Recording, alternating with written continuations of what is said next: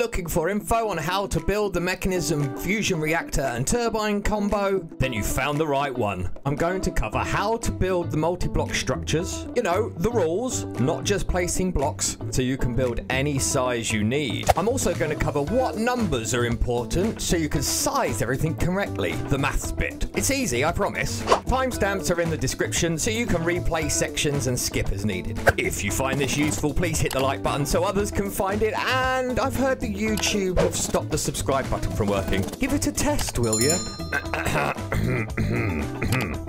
Right, let's start with the turbine. These are the power generators. The reactor does not generate power. They just generate steam to turn the turbine. Start with the turbine, because your reactor size is dependent on your turbine size. More on that later. Let's talk about the structure first. The base must be a square, minimum 5 by 5. This is the smallest reactor you can build. 5 by 5 by 1, 2, 3, 4, 5. And there's one measly little thing in there, but this can generate 73,000 RF per tick. Inside the turbine, your rotor shaft must be in the center. Turbine blades need to be added. Right-clicking on the shaft will add all the turbine blades you can add. 2 are added per shaft. If your rotor shaft is 5 blocks high, you'll have 10 blades. On top of the shaft must be the rotational complex, and on top of the rotational complex must be 1 electromagnetic coil. 1 coil can work 4 blades. So if you have 10 blades, you'll need at least 3 coils to get the full amount out of that. If you only had 2 and you need a minimum of 2 electromagnetic coils in your turbine, you'll see in the GUI that this is a limiting factor.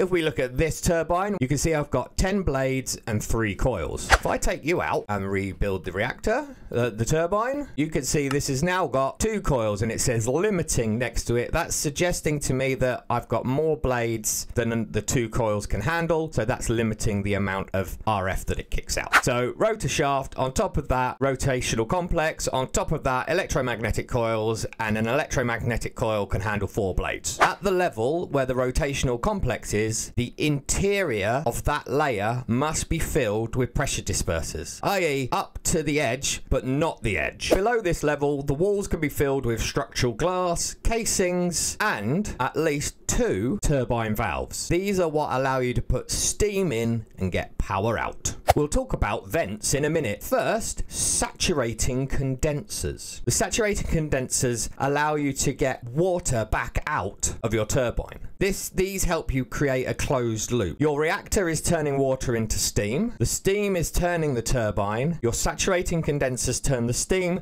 back into water that you can pump back into your reactor. The saturating condensers go above the pressure dispersers, and you can fill the space between the pressure dispersers and the roof with saturating condensers. The more of these you have, the more water you can output, your max water output. When we look at the maths bit, this will make a little bit more sense. Air is allowed above the dispersers and the electromagnetic coils, of course. They have to be touching, so one has to touch the rotational complex, the others have to touch each other. So internally, it could look like this. Layer of pressure dispensers, layer of saturating condensers, vents on the outside. Let's talk about the vents. Vents can fill the gaps in between the edges of the walls and the roof. The edges need to be casings.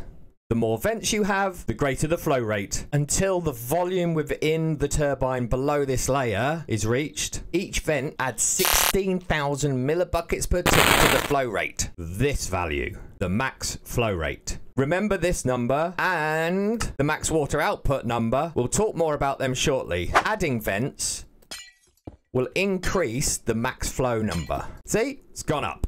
You know, when you've constructed it all properly, you place your last blocks, you get these red particles that show you it's formed, and when you right click, you get the GUI. The limiting info on the GUI is an indicator to inefficiencies, i.e. I've got 2 electromagnetic coils in here, maybe I should have 3 because I've got 10 blades, or I may have too many or not enough vents. Have a play and see how these numbers can change. This is a 9 by 9 by 11 sized turbine with a 5 high shaft, 10 blades, and you can see this is going to produce a possible 3.8 million RF-FE a tick. This one is the maximum size you can build. 18 by 18 by 18. It's got 20 blades, 5 coils, it's got 585 vents on it. It can produce 53 million RF a tick. There is a problem we may face with this one. Can you guess what it is? Let me know in the comments what you think the problem might be before I tell you. Go on, drop it in the comments now, and then I'll talk about it towards the end of the video. There are formulas for how you can work out the RF per tick your turbine produces. If you're interested, I'll leave links in the description to some great wiki pages that tell you how those formulas work and how to do it. We do need to know how big a reactor we can build that will support this turbine efficiently and without blowing up. Yep, bad things can happen. Before we look at this book, let's quickly look at the structure of the reactor. The reactor is a simple thing. It has to be a cuboid measuring between 3 by 4 by 3 all the way up to 18 by 18 by 18. The base has to be reactor casings and all of the edges have to be reactor casings, and the roof has to be reactor casings. Inside we have fission fuel assemblies in columns that are topped with a control rod assembly. That's pretty much the structure. We can use some clever maths to work out how many fuel assemblies we need and therefore how big a reactor is needed.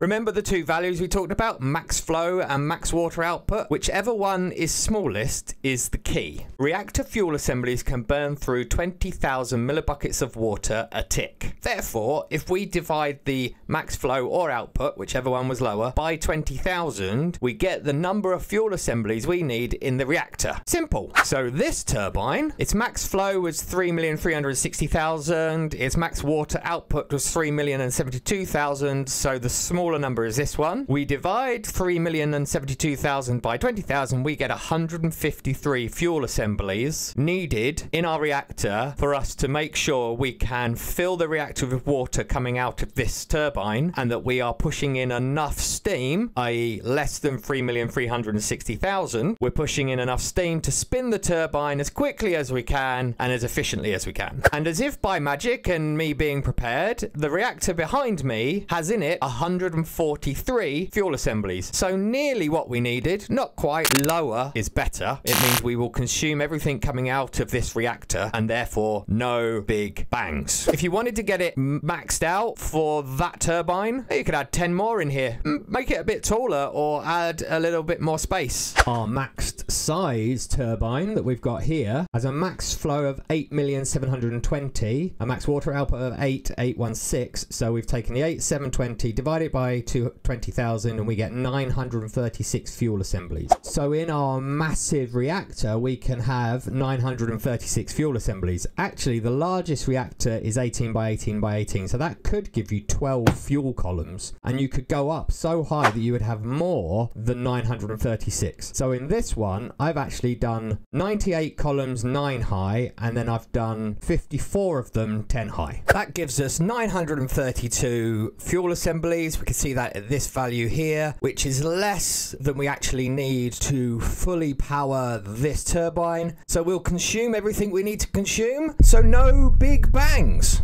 Coming up in a minute, we'll talk about piping in and out all of the coolant and steam, etc. But first, let's talk about safe usage of your reactor. Behind me, you can see some redstone. In your reactor setup, you can include logic adapters. There are 5 here because in the logic adapter, you have 5 different things you can do. You can set your redstone to turn the reactor on and off. You can send out a signal when the temperature becomes dangerous, when you get too much waste, and we'll talk about waste in a minute, when the damage is critical, or if there's not enough fuel. Set one of these up for each one of those, and you are able to, with simple redstone, turn on and off the reactor before it blows up. Not having a nuclear explosion is very useful because these things do cause radiation, and radiation can damage your world. One more component of your reactor is the reactor port. These are the things that allow you to pipe in fuel, pipe in water, pipe out waste, and pipe out steam. Fuel is fissile fuel. I will go into fissile fuel in another video. At the moment, this is a creative tank full of fissile fuel, and I'm piping that into an input. Green is input. You also use the input to input enough water,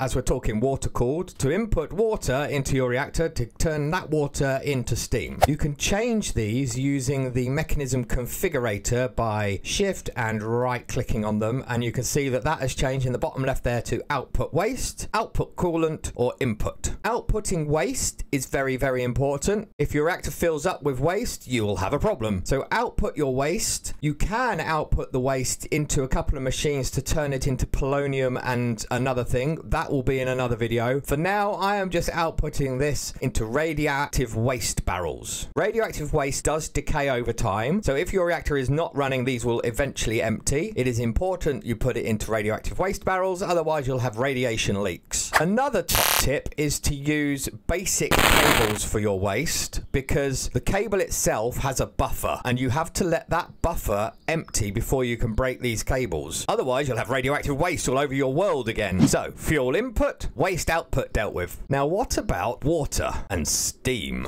Let's talk pipes. The different tiers of pipes have different capacities and pump rates. I'm not too worried about the pump rate. The capacity is the important part here. When moving steam into your turbine and water out of your turbine, you want to make sure you have enough capacity that is the same as the max flow rate or max output, depending on which is greater. So you could take out the steam from your reactor and fill your turbine appropriately. If you are not taking out enough steam from your reactor, this will fill up and blow up. If you're not pumping in enough steam, you're not being very efficient. With the water, the same applies. You want to pump out, you want to have enough capacity that matches the max flow or max output, depending on which one's greater. And that means you can get out enough water out of here and pump into there to create a closed loop. You will not need another water supply. So different tiers of pipes have different flow and capacity, and you need to use different pipes for water than you need to use for steam. So in our example, the max flow or output is greater than 3,360,000 megabucks a tick.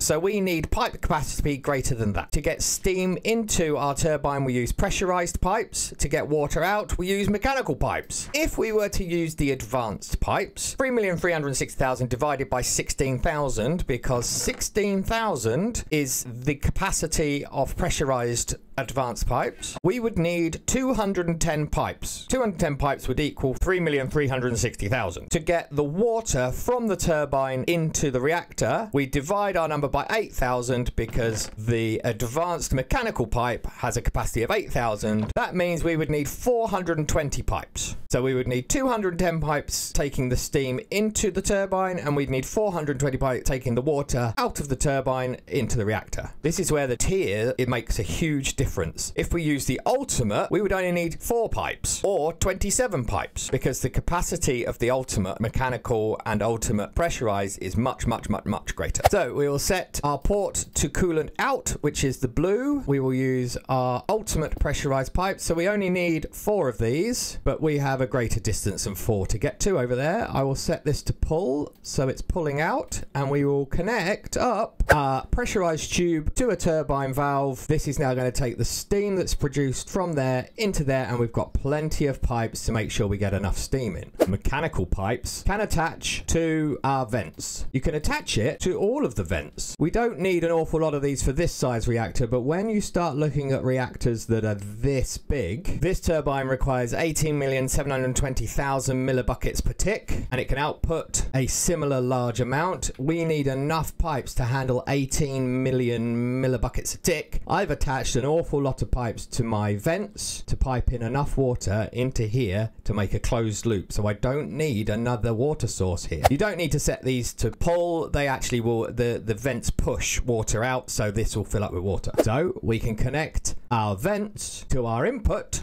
and we've created a closed loop. This turbine will kick out enough water into this reactor to keep the reactor filled with water. Now, obviously, there is no water yet. So to kickstart your reactor, you need to fill it with water first. I'm using a creative water tank, set that to pull. You can use the mechanism pump. You could use laser IO, but you can now see this is pulling water out of my water source and filling this reactor. Once the reactor's full, we don't need this anymore because the turbine will be providing enough water. We've got fuel, we've got our waste going into barrels, we're full of water. Should we turn it on?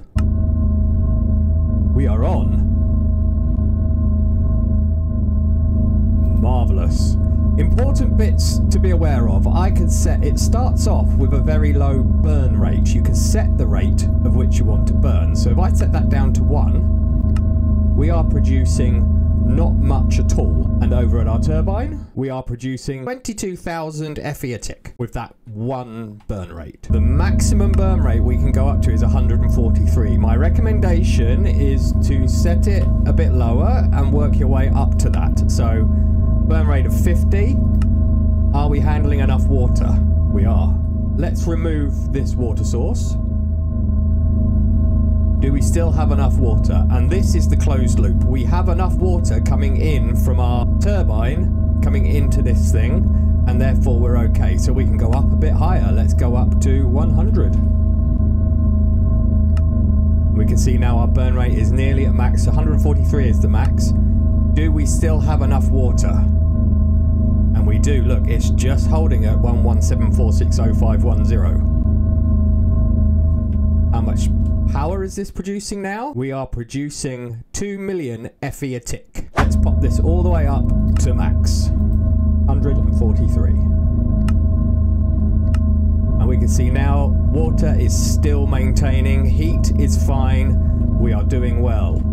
This should now be producing nearly 3 million FE a tick. Should we turn on the mega reactor? Let's check what we're set to. So I want to set my burn rate to 100.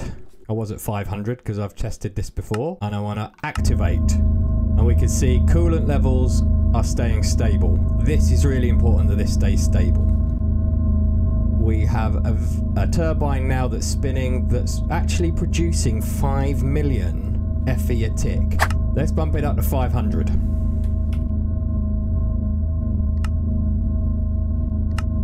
Our coolant levels are stable. Got no other water source here. There's no other way of getting water in. This tank is not connected. All the water for this is coming out of this turbine. That's that closed loop. And you can see this is now producing 28.5 million FE a tick. Now we should be able to go up to 900, but let's see what happens. 700. Coolant level is fine. Damage is not occurring. Our temperature inside has now gone into the orange area though. But we are producing nearly 40 million FE a tick with this setup. Did you guess what the problem is going to be correctly? Huh? This is the problem with this size reactor. If I try and go to 800, my alarm is going off. That's one of these guys. If I do that again,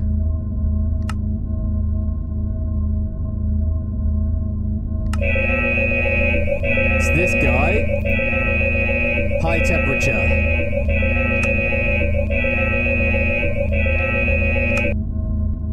I can only run this at 700 millibuckets a tick burn rate. Got 250 more millibuckets to go, but I can't do anything with it. Well, you can use sodium to cool these things down, but we're going to leave that for another video. I think that just about covers everything you need to know about the turbine and water-cooled reactors. Hopefully you found all of the information helpful. Smash the like button, you know. Oh, and don't forget to test that subscribe button. Honestly, I think it's not working. Right, soon there will be videos for the sodium-cooled reactor and fissile fuel and handling nuclear waste. Honestly, see you soon.